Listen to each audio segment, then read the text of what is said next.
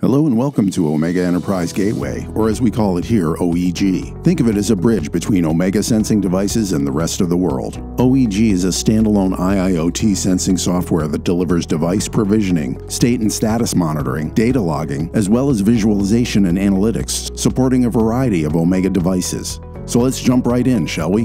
When you launch OEG for the first time, you'll be prompted to click on one of these links to access the OEG service. So I'll just click on this IP address here. That launches the OEG login screen, where you'll be prompted to enter an account name and a password. Click on Need Help and that will give you the temporary login credentials. Once you're logged in, the first page you see is the Devices Interface page. This is where you can manage your devices and view your live data. The first thing we'll do here is add a device by clicking on the big plus sign here on the left. That will open the Add Device window. We've got a ZW-Rec wireless receiver linked to a ZW-ED series transmitter that's reading temperature through a smart infrared temperature probe. So in the product family dropdown, I'm going to select wireless. The product model is a ZW-Rec. Click Add, and just like that, there's your ZW-Rec with its IP address up at the top of the receiver section of the window, and below that we can see our ZW-ED transmitter reading temperature from the infrared temperature sensor. Here at the top of the page, you'll notice the word Healthy in green has now been populated with the number 1, since we've added just one device and it looks to be working properly. Now if I click into the ZW-ED, that will bring us into the Measurements window. This is where we can view the temperature data coming from our sensors. From here we can click into Settings, where we can enter a location by dragging the pin on the map to where our device is located. We can also enter a name to our device. Below that is where we can set up our alarms by clicking on the drop-down menu here and selecting either above, below, or out of range, and that will open an input field where we can type in our values. Then click Update and your alarms are set.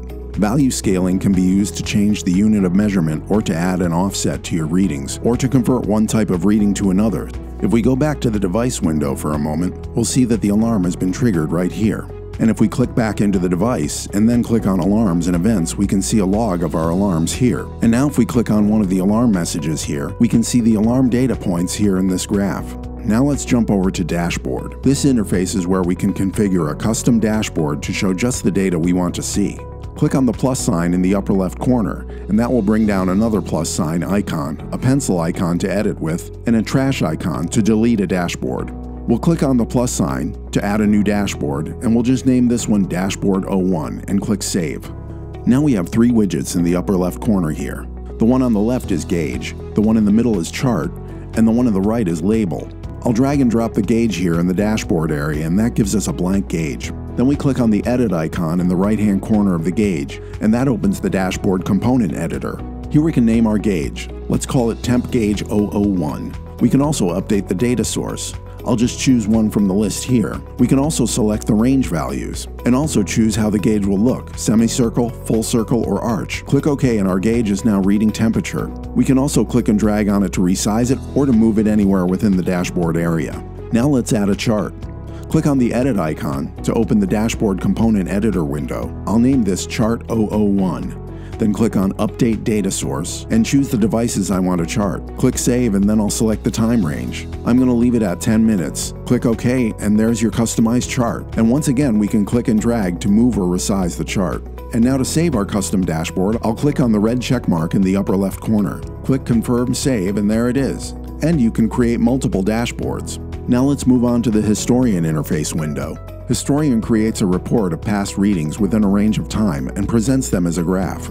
First I'll click Select Data Points, which opens the Data Points window. You can choose as many as you like, then click OK. Now we can see the IP address to our ZW-Rec transmitter at the top of the page, showing statistic calculations from our data points. Below that is our graph showing today's data from our selected data points. Now we can select the time range. You can choose today, this week, or if I click Custom, I'm given a calendar input to select the day and time range. I'm going to leave it at today since I've only had this system up and running for a short time. Over here to the right, we can select the different graphing options. We have the standard graph we see here, and if I click the bar graph button, we get this colorful bar graph. The next graphing button will allow us to predict future values. Once we select that, you'll notice some additional buttons appear below the Select Data Points area. If we click on the calendar icon, we can choose the date and time range that we want to predict, then click on the Predict Future Value button, and now we can see, based on the calculations, what the predicted temperature readings will be. And now if I click on the Save icon, it will download a CSV file.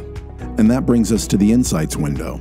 The Insights interface provides analytics on the health and activity of your sensing system. Analytics include operation activities, measurement alarms, communication errors, battery history, and signal history, as well as device online or device offline activity. Now let's move on to the third-party device interface. OEG allows for third-party device integration through Modbus or ASCII. So first we'll register a new device. Click on the plus icon here in the upper left. The Register New Device window will open. Under Family, let's type in Controller. Then under Model, we'll just make something up here. And under Protocol, we'll select Modbus. Provide the connection type. I'll just leave this as TCP. And leave it at the standard default TCP port 502. Then click OK. And now our new device appears in the upper left area of the screen. Now we need to add default registers. Whenever a new device is added, we need to pull data from that register. Click on the plus icon below default registers. That will open the Add Register window. Enter the register type. I'll choose Measurement, and let's give it a name. We'll call it Temperature. Now put in the register. I'm just going to give it a random number here.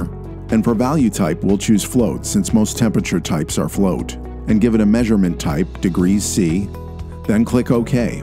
Now we'll go back to the Devices interface, click Add and locate our controller in the list, and once we select that, the rest of the information is filled in automatically. One piece of information you will need to enter here is the IP address for the controller. Since we don't really have a third-party device here, I'll just make one up and click Add. And there is our device, but you'll notice there's a broken chain icon. That's because it's not a real device. Were this an actual device, it would be linked and showing healthy. Now let's look at the system setting. The system settings for OEG allow you to customize your profile, the units displayed, users who can access and view your dashboard, data update rate, license status, and firmware management. So that about covers all the front-end features of OEG. If you still need more information, give us a call or chat online at omega.com.